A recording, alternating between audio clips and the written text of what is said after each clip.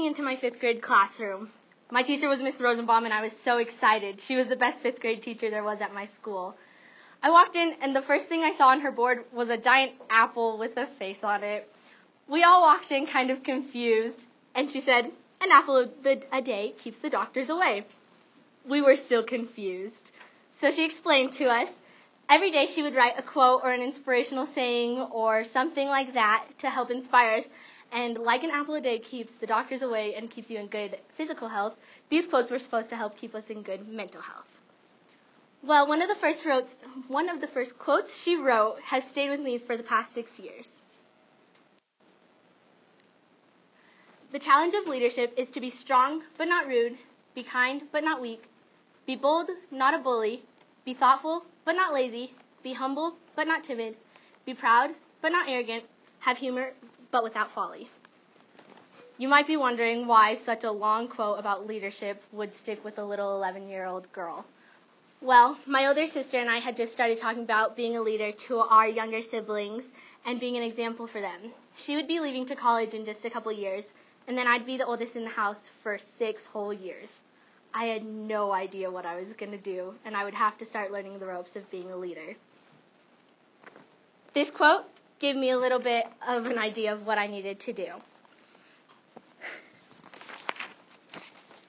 Even though I've spent the last 5 years as being the oldest sister, I try every day to become a better leader because now I'm not just a big sister. I'm also a leader at church for the kids' church ministry, and I'm a leader in dance for girls in my group that haven't been dancing as long. I struggle to balance being kind and loving while also being firm and making sure I know what's going on.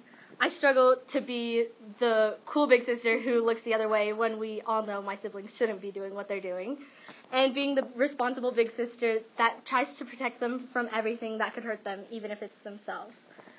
Now, being a leader is a little bit of a juggling act between being firm and being really nice so that people want to follow you. We all look to leaders for guidance. Well, I look to my older sister, and my younger siblings look to me. We all have leaders that we look to in our lives. When we're adults, we look to our bosses in the workplace. We look to political leaders for national problems. But when you're in high school, the leaders you look to are your teachers. Teachers influence us every day. They lead us not only in our academics, but they teach us to be who we want to be and how to be better leaders in our own lives. Sorry, I just lost my place. Although teachers only lead each student for a short amount of time, they have huge impacts on all of us and impact the leaders of our society.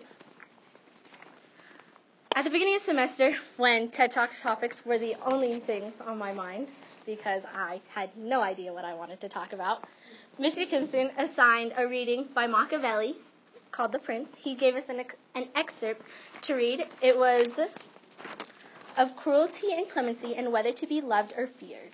Now, The Prince is about leading an entire nation and armies, and Machiavelli said that love and loyalty only last for so long. They can disappear at any moment without a moment's notice.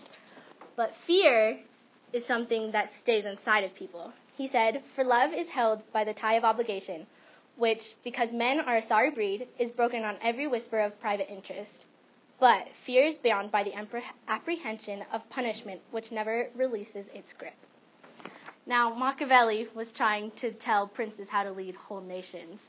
In high school, love and loyalty get you really far. Unlike military and politics where things like this apply. And in the workforce, according to my research that I did, those things apply a little bit there. But high school, that's not happening.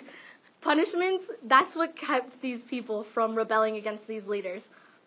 Like, they didn't want to rebel. But high school, we all know that high school students rebel, and punishments don't really scare us. So because of this, I knew that this was something I wanted to do my TED Talk on. I knew that leadership was such a big part of my life, and I knew that I wanted to do my TED Talk on our biggest leader, our teachers.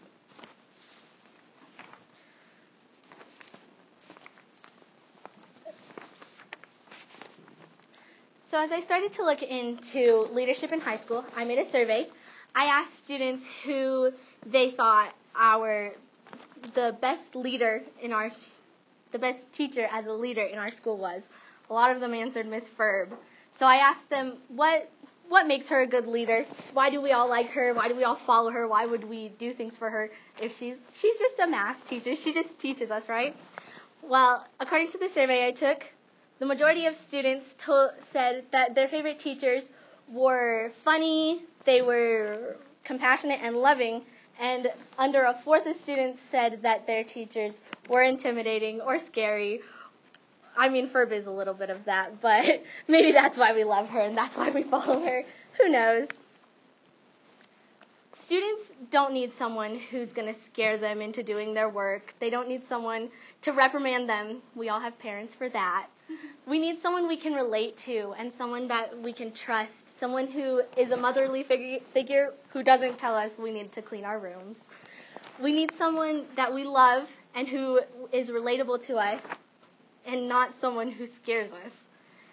So I interviewed Miss Ferb and asked her what she thought on this. She told me that there needed to be a very trusting relationship between students and teachers. It needed to be full of love and respect, and that it must go both ways. It couldn't just be one-sided. The relationship couldn't just be one-sided. Miss Ferb obviously does not agree with Machiavelli in his writings, where he believed that fear would scare his followers into following princes. Miss Ferb knows how far love and loyalty will go in high school. Teachers, in my opinion, do so much more than just teach us how to solve a few math problems, write a properly formatted sentence, or make us memorize the parts of a cell. They teach us how to be leaders. But this isn't a normal lesson. This isn't one there will be a lecture and notes posted on the website for. This is something they teach through example. They teach us how to lead. They teach us what is really important in life. The things we always ask, how's this going to help me in life? This is one of the lessons that helps us. And so my question to you is, what kind of leaders are our teachers? But really, more importantly, what kind of leaders will we choose to be once we leave? Thank you.